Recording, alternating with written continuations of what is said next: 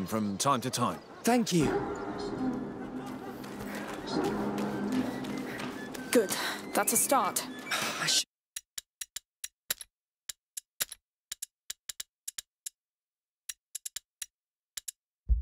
have known. Of course he doesn't go by his orders title publicly. We came by the florist earlier.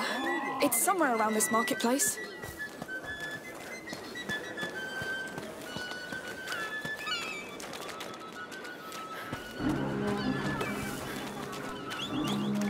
Hello again. Oh, it's you. Looking for flowers for the little one? Actually, I'm looking for Svoboda. I believe he's one of your clients. He's my husband's client. He's the one who deals in medicinal herbs. Ah.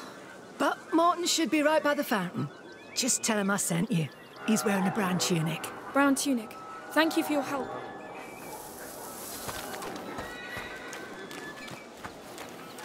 Let's hope he tells us. He will.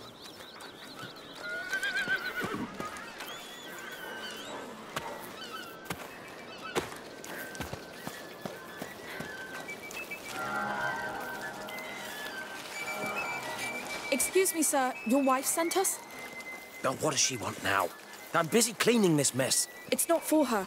We must find Svoboda. Him? Well, he doesn't like to be bothered. Just like me. Listen, my brother is very sick. We need him immediately. All right, all right. I don't know precisely where, but I think he lives close to the arena, down there. Don't tell him I sent you. Don't worry. Thank you. Right, let's not waste time. The arena district. That's a lot of houses. How are we